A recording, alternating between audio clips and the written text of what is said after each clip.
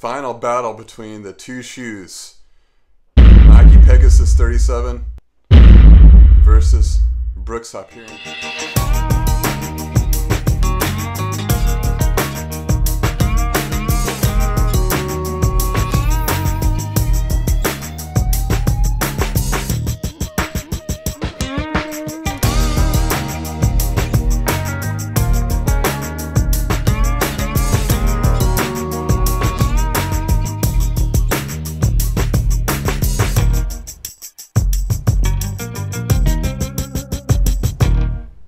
In this corner you have the Nike Pegasus 37. It's a heel drop of 10 millimeters, 10.05 ounces. Stack height at the heel is 24 millimeters, toe 14 millimeters. It has a React foam, as well as it has a air bladder in the forefoot. And the other corner we have the Hyperion Tempo by Brooks. It's a 7.3 ounce shoe. Heel drop is 8 millimeters. Heel height is 28 millimeters. Toe height 20 millimeters, and it's a DNA flash foam. These two shoes, Nike Pegasus 37 and Brooks Hyperion Tempo, went head to head on two 5Ks. One was in Mountain Home, Arkansas at the Salvation Army 5K. The other one was this past weekend during the Salem Apple Pie 5K. Which one won? Alright guys, just a little bit of fun on this battle between this shoe and this shoe. Let's talk about the Brooks Hyperion Tempo shoe. I ran that with the Salvation Army 5K. It performed pretty well. It had a lot of response to the foam, and so definitely I really like this as a racing shoe. Really light, again, really responsive with this shoe. One thing I was a little worried about, just because of the traction, if I've ran about 100 miles in this, so if I had to do a lot of turns, it does slip a little bit with this shoe. Overall, a good racing shoe to have with that first 5K and the 5K Salvation Army. That 5K I did in about 21 minutes and 55 seconds.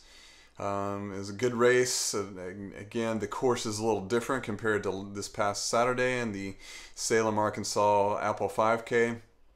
And the Salvation Army one is the 3 laps around a park. There's a couple little turns that you have to make, and that's maybe slowed me down a little bit, plus the heat, so there might be a factor of which shoe won. Again, this is a good tempo run. The foam is pretty hard, and so I think that gives you that good ground reaction response.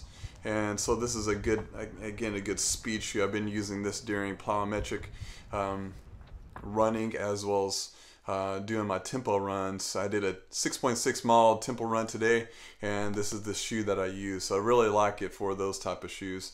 And again, it doesn't have a very large drop, about 8 millimeter drop.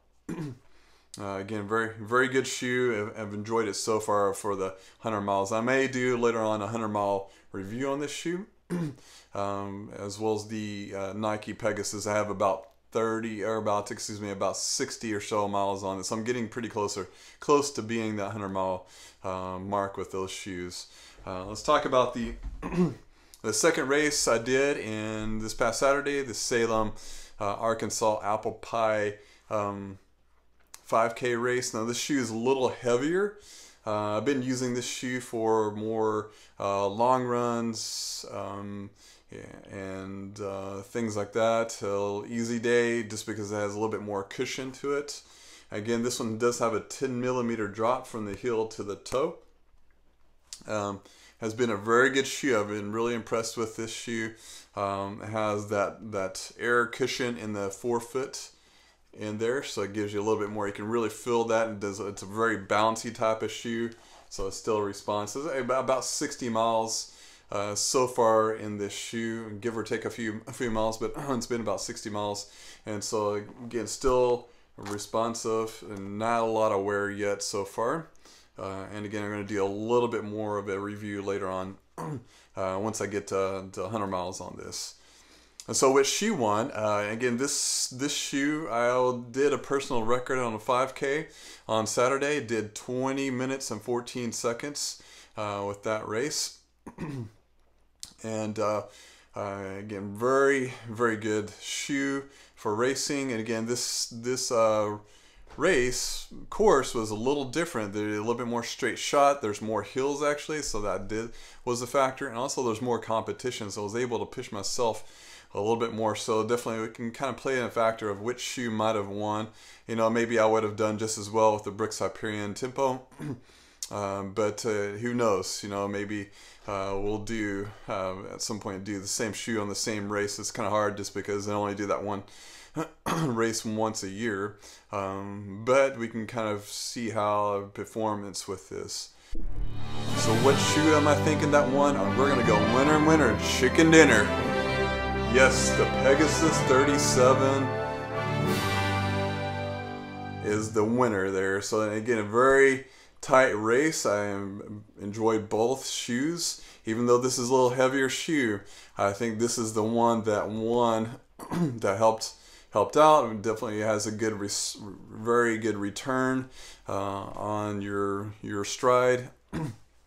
Very bouncy type of shoe, so I was able to push off pretty well with that. So I've been really enjoying this shoe for a racing shoe. Also maybe the 10mm drop, you know, that I was able to get on my toes a little bit more and push off a little bit more compared to the Hyperion Tempos with a little bit less of a drop there. So that concludes this fun final battle of the two shoes, the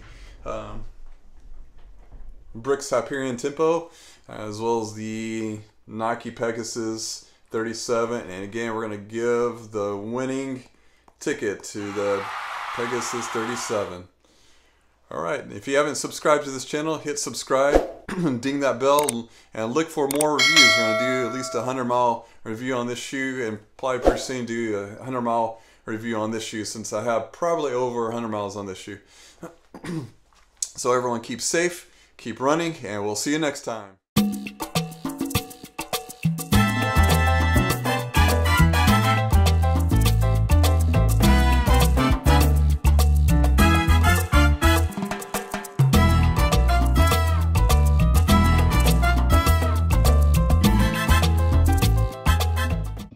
Okay. You ready? Uh-huh. That was weak. That was weak.